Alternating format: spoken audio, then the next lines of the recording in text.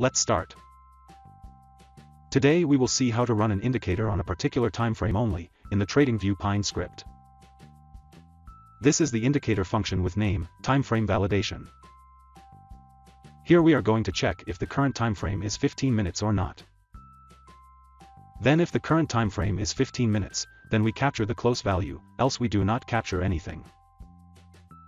And finally, we plot this close value. Let's add this indicator to the chart. As you can see, right now I am on the 5 minutes chart, so our indicator does not paint the close value on the chart and shows the value as NA. And now that I am on the 15 minutes chart, the indicator starts plotting the close values.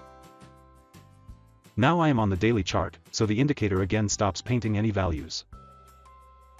And now that I am on the 15 minutes chart, the indicator starts plotting the close values. So that's it.